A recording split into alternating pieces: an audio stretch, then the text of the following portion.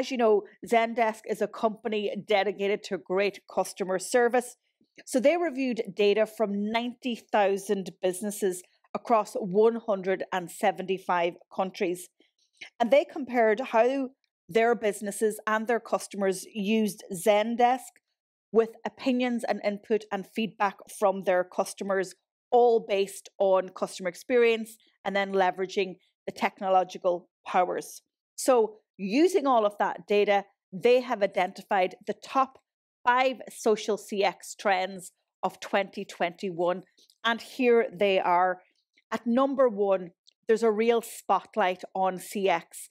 The rapid move to online engagement and conversation and personalisation means that social customer care is no longer an option but a necessity. Secondly, Zendesk identified that we are living in a more conversational world.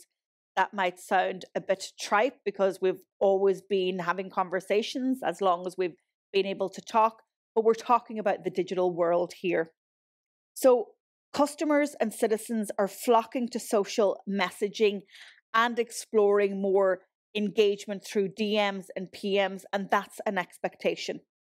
The third trend is an emphasis on agility. And can I tell you, government and public sector have shone throughout the COVID-19 pandemic amidst the deaths and the disruption of life and our economies and societies. Some of the greatest heroes have been working within your agencies. You demonstrated that agility was not just something that you could do, but it was something that you drove forward. So the agility and the ability to adapt in a fast-moving environment, given the technology changes and the changes in consumer behaviour, is trend number 3.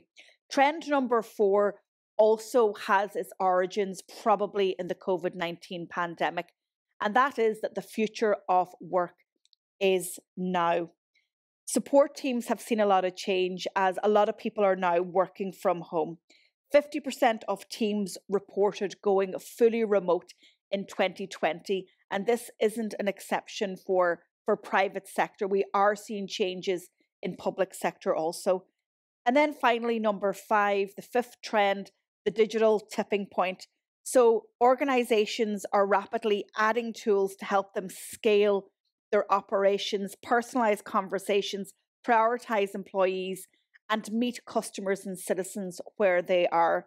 So the stat is 75% of decision makers say COVID has accelerated the adoption of digital tech. Social CX is an area that is going to grow, and it's also going to put more pressure on your organization and on your frontline teams. So it's really important that you embrace tech, that you have a mindset of agility and adaptability, and that you don't think about what suits you. You have to think about what suits the citizen.